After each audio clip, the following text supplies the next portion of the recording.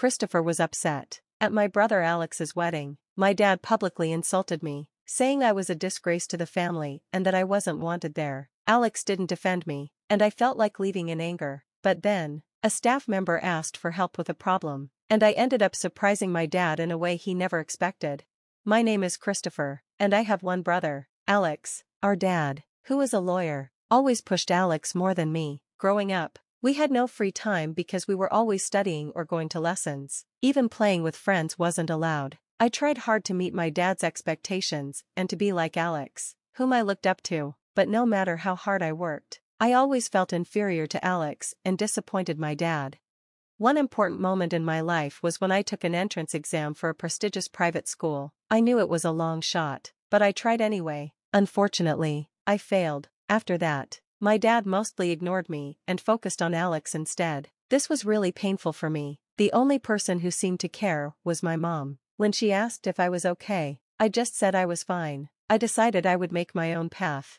After high school, I left home without telling my dad or Alex. I only left a note for my mom because I needed to get away. I found a job at a hotel where I could also live. I applied right away and got the job. Since I started working there, I felt much happier. Life isn't suffocating like it was at home, and I can focus on what I want to do. My manager, Michael, is very strict. I often made mistakes and had to apologize a lot. I was just a high school graduate and didn't know much about the job, so I got scolded frequently, but I worked hard, and Michael actually praised me when I did things well, which encouraged me.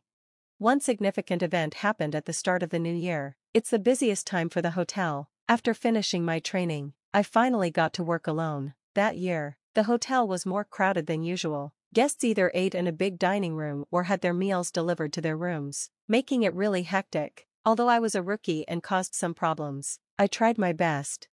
Then, something unexpected happened on New Year's Day. A coworker got sick with the flu, and we were short-staffed. I worked really hard, probably twice as much as I was supposed to. Just when I thought things couldn't get worse, the kitchen sink pipe broke during dinner service, and of course, no plumber was available on New Year's Day. It was a huge mess, and Michael, our manager, was getting more frustrated. I decided to take a bold step and told Michael I could help. "I'll try to fix the plumbing," I told Michael. He and the others looked confused, but he didn't have a choice. With a hopeful tone, he asked, "Christopher, can you do it?" I got to work on the plumbing. Actually, I had gone to a science-focused high school after failing to get into the private school my dad wanted. There, I learned about engineering and got some hands-on experience. After about half an hour, I managed to fix the pipe. "Michael, it's fixed," I called out. He rushed over and turned on the faucet. Water flowed out strongly, and everyone smiled. "Great job, Christopher, you're my pride and joy," Michael said. It felt amazing to be praised by him. We made it through New Year's Day at the hotel, and I'll never forget the fulfillment I felt that day. It really shaped who I am today. 15 years have passed since then, and I've fully adapted to my job. One day, I received a letter from my mom after a long time. It turned out that Alex was getting married. I keep in touch with mom a few times a year, but I haven't spoken to dad or Alex in years. The letter asked me to attend Alex's wedding. I felt a wave of emotions. Why should I go? I wrote back to my mom, saying I couldn't attend, but another letter came quickly, begging me to make it. I reluctantly agreed to go. The wedding would be at a luxury hotel. Alex's bride was a young woman from a prestigious company, and the guest list was huge, much larger than the New Year's celebration at my hotel. It all seemed very lavish, just like Alex and Dad. On the wedding day, I wore an old suit and headed to the venue. I checked in at the reception and was led to the waiting room. There were already many people there, all looking like high society folks. I spotted Alex's bride in the back, a woman with long, beautiful hair. Feeling a bit out of place and with no one to talk to, I started people watching. Suddenly, I locked eyes with two men I recognized, Dad and Alex. They looked unhappy. Dad approached me and asked, "Why are you here?" It was the first time I had heard his deep voice in years. "Is it so wrong to celebrate Alex's wedding?" "Oh, by the way, congrats, Alex," I said. Alex looked conflicted. He probably couldn't openly thank me in front of Dad. "What have you been up to all these years?" "Probably some worthless job," Dad said. Just then, Mom rushed over to us and said, "Come on, Christopher is here to celebrate." "No need to be." Mom was upset and tried hard to convince Dad, but her voice was lost in his anger. "Enough, Mom, Christopher, let me make this clear, you're a disgrace. I don't want you ruining Alex's celebration. Get out. Hearing this made me even angrier. I didn't even want to be at Alex's wedding, and yet I was being treated like this. This is why I didn't want to come in the first place. Fine, I'm leaving, I said. I turned my back to exit the waiting room. I grabbed my things and was about to walk out when I heard someone call my name.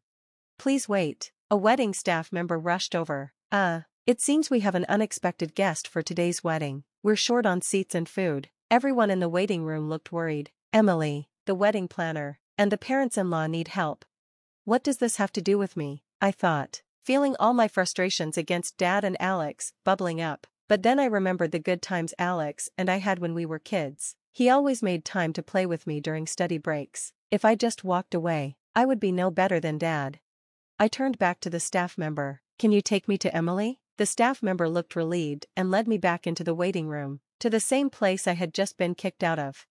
In the center of the room, Emily, Dad, and the bride's father all looked worried as I approached. My eyes met Dad's, and he asked, "Why has Christopher returned?" He looked furious, but before he could say more, Emily spoke up. "General Manager, please help us." Dad's eyes widened in shock. "You see," I explained, "I'm now the general manager for all the hotels in my company. When I first joined, we were just starting to expand. Now, we have hotels and wedding venues all over the country, and this hotel we're in right now is one of the ones I oversee." "I think I can handle this," I said calmly. "Dad, I'm busy right now. We'll talk later." I turned back to Emily. "Relax. Get the seats and everything else ready, I'll take care of the food." The stress faded from Emily's face. "Understood. I'll leave the food to the general manager and handle the rest." With that, Emily rushed off. Now it was my turn. Everyone in the waiting room was watching me as I left the room and headed to my friend, Chef Jackson. This hotel has a high-end restaurant, and Jackson is a good friend of mine. "Hey, you in?" I called out. After some wrestling, Jackson appeared. "Christopher. What brings you here?" he asked. "I'm here for my brother's wedding, but we're short one meal. Can you help?" "Sure thing. I'll whip something up," he replied. "Much appreciated." "I owe you dinner. I'm looking forward to it," I said as I returned to the waiting room after taking care of a few things. The guests had already moved to the ceremony area, leaving only my parents and the bride's parents behind. Problem solved. "We've got an extra meal coming," I announced. Upon hearing this, my mom and the bride's parents looked relieved, while Dad had a conflicted expression. "Christopher, thank you so much. Because of you, the celebration can go on successfully," he said. "It's all in a day's work as a general manager," I replied, and with that, we all entered the ceremony hall. The lights dimmed, and the groom and bride walked in. Alex looked incredibly handsome, and his bride was stunning. The ceremony proceeded, and then it was meal time.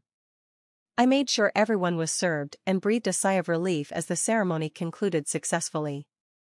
The faces of the groom and bride were filled with happiness.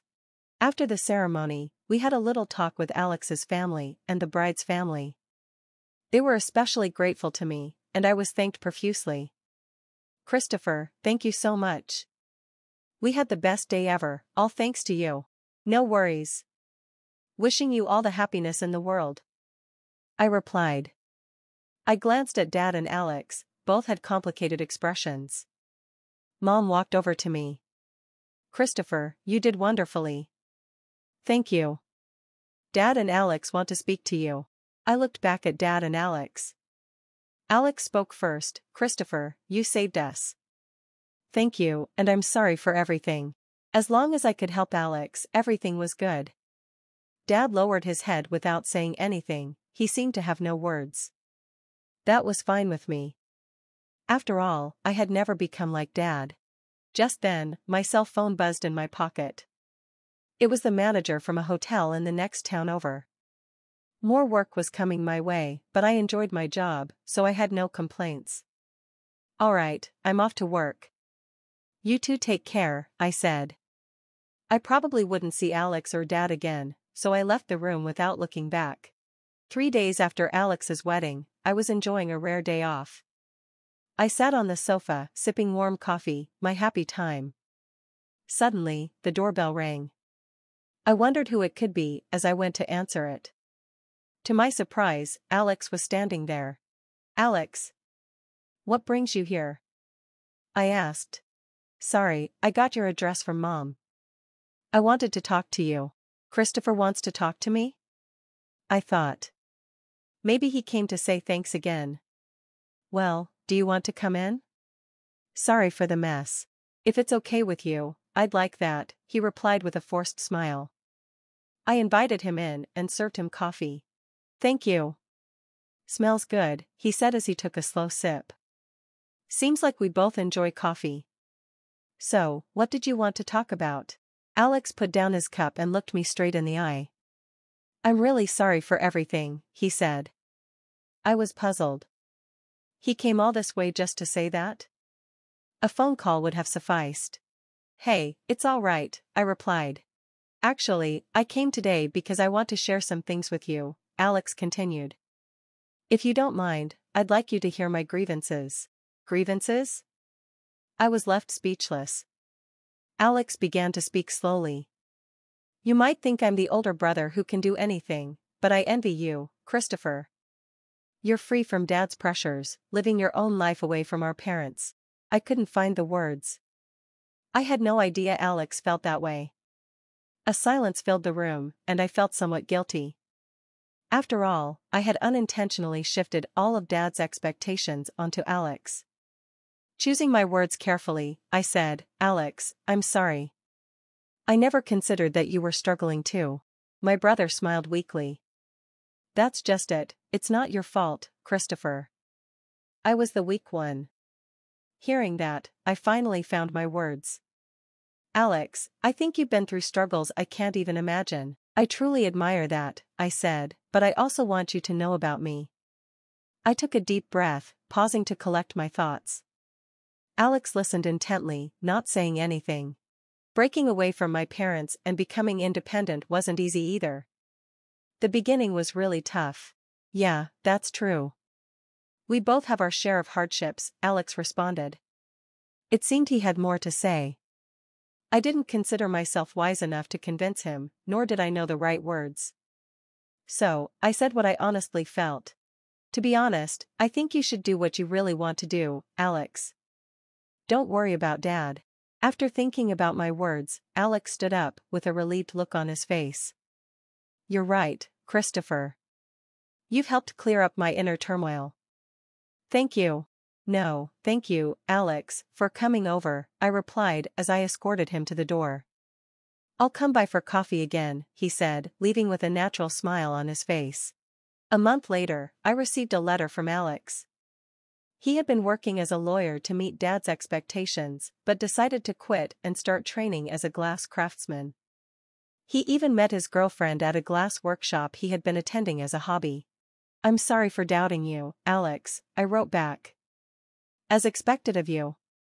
It seemed he had been disowned by Dad, but Alex's wife was supportive, and he was full of motivation. Dad remained the same, but I knew Alex would pull through. Since then, our family started interacting more. There really is something special about the bond between siblings. As I was lost in thought, my mobile phone alarm went off. Wow, it's already that time. I realized I had to leave the house. Another day awaited me on the path I chose in the job I loved.